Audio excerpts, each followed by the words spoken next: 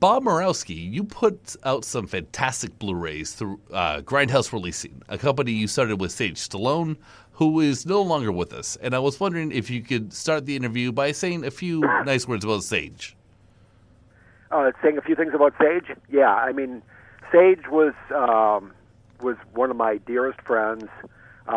He was somebody who was almost like a brother to me. And we met quite a few years ago, back in the mid-'90s, through our mutual friend Bill Lustig. Oh. And immediately just became like best friends, and really, I really missed the guy. And he, we both loved movies, more than anything else, and particularly we loved, a lot of these more obscure Italian movies and old exploitation films, and just like offbeat kind of non-Hollywood movies. And because Sage was the son of Sylvester Stallone, he was going to Rome to co-star in a movie with his dad, a movie called Daylight, and he said, "Well, when I'm over there, I'm going to try to get some movies, and then maybe we can get the rights to some of these movies that we love and start a company." And so when he was over there, he did. He tracked down the distributors who owned the rights to Lucio Fulci's movie The Beyond and Gates of Hell, and a lot of the other movies that we really loved, Cannibal Ferox, which is an Umberto Lenzi movie. Yeah. And he bought Beyond and Cannibal Ferox while he was there, and that was sort of the start of our company. And the idea, was, at that time, it was a little different than it is now, because people didn't really have much respect for those kind of movies, and there weren't really any companies releasing them in the U.S. And when the movies were released, they were just put out with like the worst possible presentations, with really bad transfers and horrible prints, and just the total lack of regard for the movie. They were just viewed as product for these cheap companies that put them out. And we thought that they were great movies and worthy of a studio level release. Something like Criterion Films would have done with their movies. So that was the idea, going back to the original negatives, trying to shoot interviews with the directors and actors and, anybody associated with the movie. And, at that point, nobody was really doing that. Now we're lucky enough that we have a lot of companies, like Blue Underground and Synapse and Vinegar Syndrome and all these other labels who are kind of doing it and really treating these movies with respect. But back then, nobody was, and that was really the reason for starting Grindhouse Releasing. So you mentioned Cannibal Ferox, which I love. It's a repugnant and wonderful film, and those things aren't contradictions, I don't think. But you guys are also putting out on Grindhouse Releasing the definitive version, I imagine, of The Tough Ones, which is yes, we are. Yeah. Right. So look, we Sage and I both loved Umberto Lenzi. Yeah. And Sage actually, when he was over there initially in the mid-'90s doing Daylight with his dad, he not only became friends with Fulci, but he became friends with Umberto as well, and spent quite a bit of time with him. And I don't think Sage was ever really that crazy about Make Them Die Slowly, which was the American version of the movie. But he really loved Lenzi's cop movies, like these kind of dirty, hairy action films that Lenzi made quite a few of them in the mid-'70s, and those were the movies that Sage really loved, and one of which was The Tough Ones, a.k.a. Roma a Mano Armata, a.k.a. Assault with a Deadly Weapon. Right. And so in addition to getting Cannibal Ferox, he also got the rights to Roma a Mano Armata back in 1996 as well. So it's been a long time coming on that release, and I'm glad. Sadly, Sage passed away a few years ago, and we never were able to get the movie out while he was still around. But he would be so happy that we're finally getting it into release. We finally got access to the elements, and just did our usual A+ level restoration on the movie. I scanned it in 4K, and we just really spared no expenses trying to make it like the best possible release. And it's the Blu-ray is going to be a 3-disc set with 2 Blu-rays with the movie and hours and hours and hours of interviews and extras, and a accompanying copy of the CD soundtrack by Franco Michalizzi, which we've also remastered, and it sounds incredible, and it's such great music. I mean, Sage and I were both huge fans of Michalizzi, and as a matter of fact, when Sage made the short film Vic, he hired Michalizzi to do the score because he loved his music so much, and Michalizzi contributed a really great score for Sage's short film Vic. So it's going to be a really great release, and I'm so happy that after how many years? 23 years. I'm finally getting that one out. This, of all of our releases, this one definitely took the most time, but I think it'll be worth it when people see it. Sounds very exciting. And so I'm assuming that the reason why there hasn't been a Grindhouse releasing Blu-ray in a few years is because you were busy editing Orson Welles' final film, The Other Side of the Wind, which was fantastic. So what were... Thank you. Yeah, you're welcome. And I watched your the panel you did at the Venice Film Festival, and you are obviously a very meticulous guy. You take your time, and I was wondering, when you were researching Orson Welles, what were some of the most interesting things you learned about Orson Welles, the man, during that process? I learned... The biggest surprise to me was at that point in his career when he made Other Side of the Wind.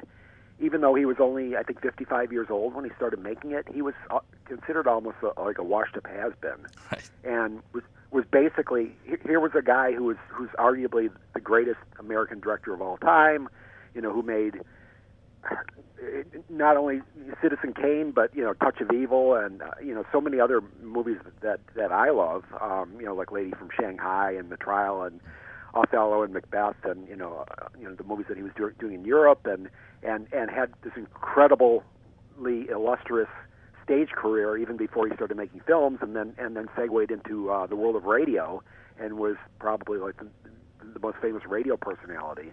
So was a superstar even before he started making movies. So here was the early 70s, and he was certainly in his prime and not even really that old, and was just considered to be washed up and couldn't get financing, and ended up having to make Other Side of the Wind almost like a glorified student film, and was basically self-financing it at the start, and so people thought he was retired, and was just sort of this guy who showed up on in playing cameo parts in movies and doing Parmesan wine commercials and on the Tonight Show and Hollywood Squares and all these TV things, and figured that he was no longer a filmmaker. But in actuality, every time he would do one of those shows, he would take that money and buy film and pay for shooting days for Other Side of the Wind, and continued to make movies right up to the end of his life, and wasn't just this kind of celebrity who just was on a lot of commercials and TV shows, but just the way that he was making the movie was really almost like a low budget student film level. It was guerrilla filmmaking at its finest. He was hiring young crews who were just thrilled to work on the movie just because he was Orson Welles, so he didn't really have to pay them. And they would do all the classic low budget filmmaking tricks, like renting a camera package on weekends so they could get 3 days instead of 1 day, and using all kinds of different film labs because he couldn't pay the bills at some of the labs, and it was constantly a shell game for him, basically, to get the movie made. Shooting without permits, or having one permit and then erasing the date and rewriting new dates into it. And I heard stories where, since they were shooting unpermitted, if the police would show up Orson would go hide in the back of somebody's car and cover himself with a blanket, and the rest of the crew would say that they were film students from USC, shooting camera tests. Because they knew if Orson ever, if people knew it was an Orson Welles picture, immediately they would think that it was a big budget film, which obviously it should have been, but given the level of respect that he had from his peers in the filmmaking industry, which was low for whatever reason. I mean, he was having to work at this strange level of guerrilla filmmaking. So I mean, that's one of the things that impressed me the most. The fact that he never gave up, he never quit. He just, no matter what the circumstances were, he wanted to keep making movies and just did it. However he needed to do it, which I found to be very impressive. Yeah, definitely inspiring. I am currently finishing up reading This is Orson Welles, the Peter Bogdanovich interview book, and it's great. Yeah, oh, I it's was lucky fantastic. enough to work with Peter on the movie. That's right. So there was one exchange though that really resonated with me when Bogdanovich asks Welles about his magic, and Welles says, "Oh, well, I'm the world's greatest magician." And I was wondering, do you believe that Welles is kind of this this great magician, the world's greatest magician, as he said he was, and that his unjust treatment by the industry kind of makes him this mythic ghost who haunts Hollywood to this day? Oh, absolutely. I mean, just look, the fact that he made a movie that was released, several decades after his death and to great acclaim is almost the greatest magic trick of all. Right. To materialize this incredible movie from beyond the grave, and it was incredible working on it. I mean, he was never able to finish it in his lifetime, but when everybody was saying, well, maybe it was unfinishable, maybe he never finished shooting it, maybe he gave that it was just too much of a mess, and it was could never come together. But once we started working on it and cutting the footage and putting it all together, we realized that there was a movie, and any of these myths and doubts that people had were totally unfounded. So I mean, yeah, to me, he was a great magician, and in the literal sense, yeah, I mean, he was somebody who always loved magic. But as a director, I mean, a lot of surprising how many great directors are actually kind of amateur magicians. Frank Marshall, who I worked with on the movie, was also an amateur magician. Sam Raimi, who I've worked with on many occasions, was a magician and knows a lot of magic tricks, and used to kind of do magic performances before he started making films when he was a teenager. So. There's definitely something to the idea that filmmaking is sort of a game of illusions, and creating illusions, for the audience that they, that they'll believe. And I think that's kind of an inherent part of the process of making a movie is creating those kind of amazing illusions. And Orson was certainly a master. So I know I'm a decade late in saying this, but congratulations on your Oscar win for The Hurt Locker. Oh, thank you. Yeah. Yes. Recently, I kind of feel the same way about it that Orson did. I kind of take it with a grain of salt and realize that it's probably that and $4 will buy you a cup of coffee. But, for sure. His Oscar never really helped him that much, and as a matter of fact, he ended up using it as a prop in Other Side of the Wind as kind of a gag. And then I think when he won the honorary Oscar, around the time that he was making Other Side of the Wind, he didn't even bother to go to the ceremony because he was, so put off by the industry. And I think sent John Huston to accept the award and told everybody that Orson was in Europe, but in actuality he was in a bungalow at the Beverly Hills Hotel, just watching it and kind of laughing with his friends. So, it is a great honor. I mean, I'm not trying to diminish it, but it's one of those things that it's great the moment it's happening, but the next day everybody forgets about it, and it kind of becomes business as usual. But yeah, it's great to have. I mean, I'm not going to complain about it. So I really enjoyed. Recently, I was in Los Angeles, and it was during the Oscars, and I went to the panel with the nominated editors, moderated by Alan Hine. What was that panel like? That must have been fun. Yeah, that was nerve-wracking because it's the day before the Oscars. Right. So timing-wise, and you have to get up early to go to it. So Yeah. so you're the last thing you want to do is like when you're trying to get ready to go to this big fancy event that is you have a lot of trepidation about and is really stressful. To go to the Egyptian Theater and sit on a panel and talk about the movie again. but actually it was cool because my wife was my well, we weren't married at the time, but we've since got married. But we edited the movie together, and so it was nice being up there with her, so where we could both talk about something we had achieved together, and then of course to be up there with Alan, who's such a great editor himself, having cut movies like All That Jazz, it's like he's such an accomplished film editor. It was a real honor to be part of a presentation with him, and then of course with all the other editors who were also great, and hearing their stories. But mostly it was just the enthusiasm of the audience because it's always a packed house for those events, and then the audience, which I guess is probably mostly full of young filmmakers, are so enthusiastic that you really feel like you're a celebrity because afterwards the kids are mobbing around you and asking for autographs, and it's the kind of thing that normally we as editors don't get that kind of attention, Right. Because the actors of course and the directors do, but to have people asking for your autograph is pretty unusual, but actually pretty cool. So it's a fun event.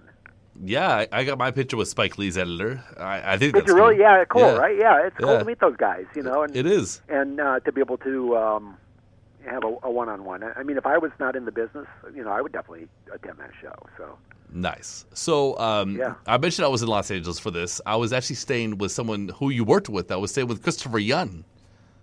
Oh yeah, I love Chris Young. I just spoke to him on the phone yesterday. We're working on a project together right now, and Oh. he's great. I mean, I think for me, I think he's one of the greatest composers working right now, and certainly my favorite. Probably aside from Ennio Morricone, Chris is right up there with the best of them, and I think he's such a great composer because he really has a strong sense of theme and melody, and really can cover any sort of genre. I mean, his music is beautiful and emotional when it needs to be, or really nerve-wracking and scary when it needs to be, and is not afraid of using unusual instrumentation and choir and basically any tool in the composer's book. Chris is able to use with perfection. So, I mean, I love him, and he's a great friend, and I'm always thrilled to be able to work with him.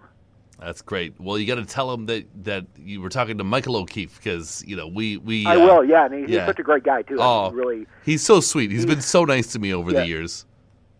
What's that? He's been so nice to me over the years because I see him. Oh yeah, he's great, yeah. great like that with everybody. So generous with his time, and that's the other amazing thing about Chris. Yeah, I really respect him.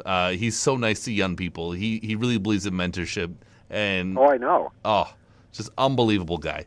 So I was such a fan of the guy's work for many years, just as a fan. I mean, all of his music, from the Hellraiser movies to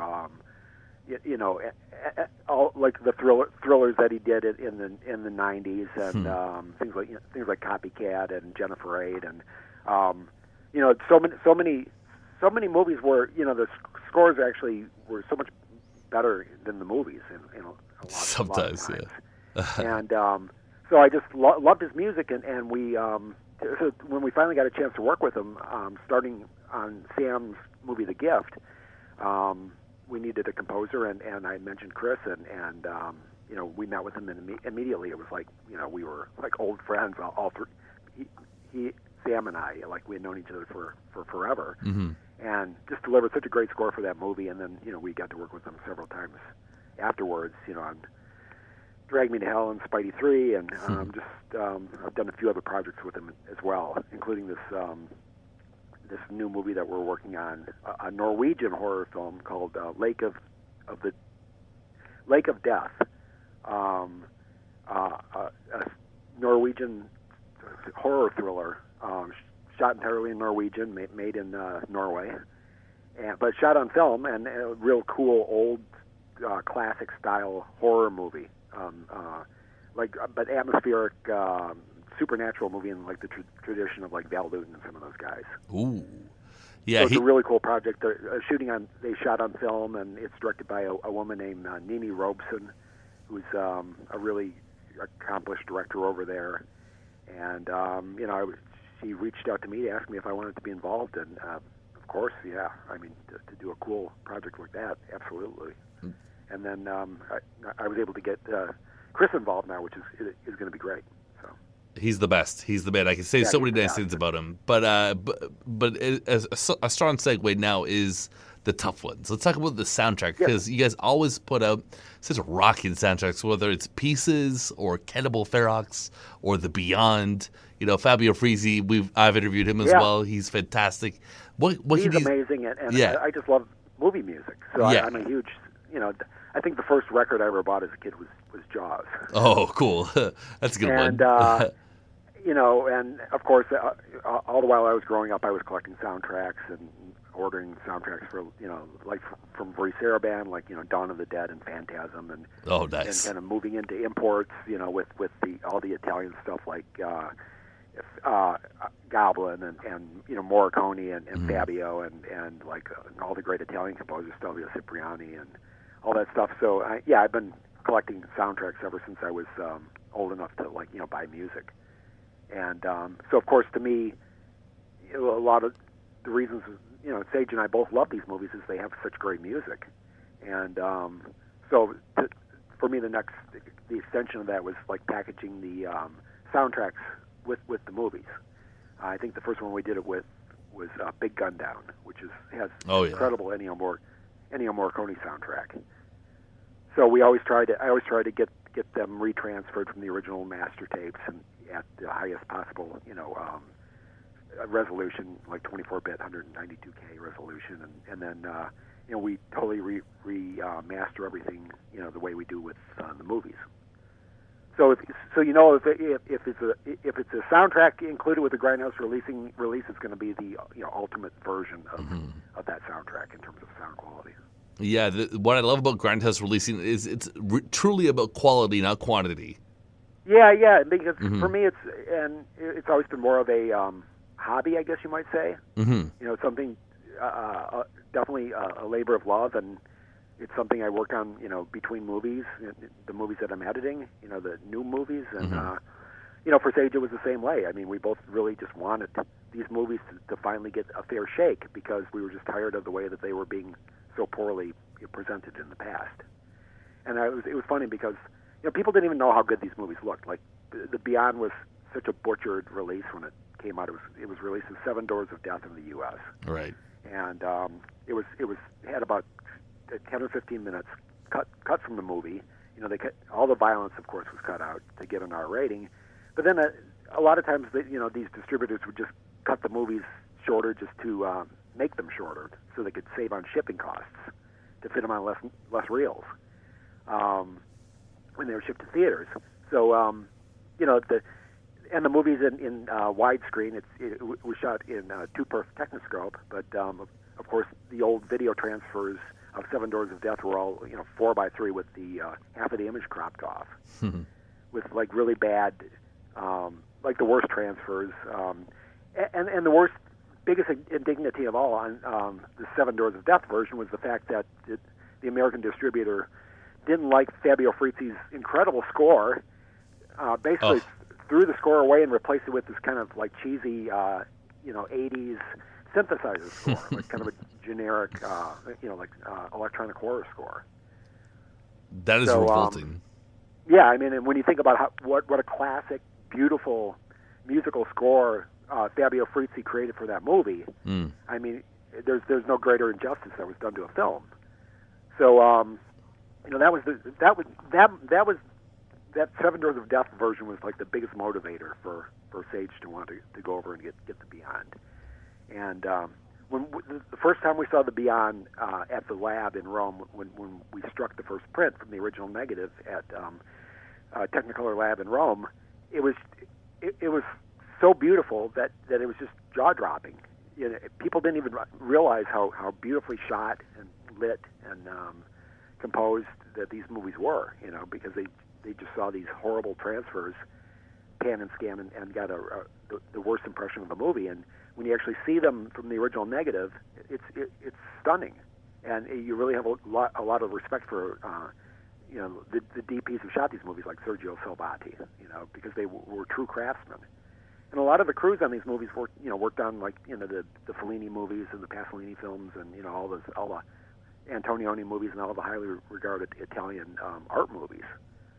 So, and they, you know, they were shot with, you know, a lot of the same people involved. So I mean, they're really great movies that deserve this kind of attention, I think. I certainly agree with you. Bob Murawski, thank you so much for your time. Before I let you go, yes, the pleasure's all mine, my friend. Before I let you go, may you give me the number one reason for Blu-ray collectors to add the tough ones to their shelf?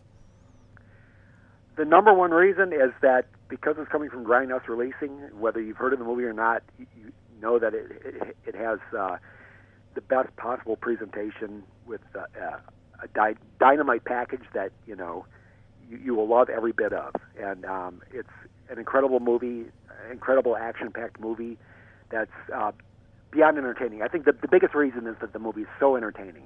Even if you haven't heard of the movie, you will be thoroughly entertained from start to finish by the movie The Tough Ones. And so you please, you get a please pen buy it when you have a chance. You get a pen in the shape of a bullet if you're one of the first. And you get a pen in the shape of a bullet, which is incredible. Yeah. Only the first 2,500 customers. So buy it now, because if you don't, you'll regret it for the rest of your life. Go to diabolicdvd.com. Diabolic DVD, yeah, to guarantee getting that bullet pen, and also guarantee getting the best possible service. It's instead of spending hundreds of dollars on eBay for it. I know, like everybody complained because we did pieces with the jigsaw puzzle. I know, I heard about that. People didn't really listen to the warning. I kept saying, you know, we're only doing so many of these, and they're going to go out of print. And then, of course, people waited, and sure enough, it went out of print. So, okay. You know, you got to get these things when you can. You got to do it. Okay. Thank you so much for your time. Okay. Thank you so much.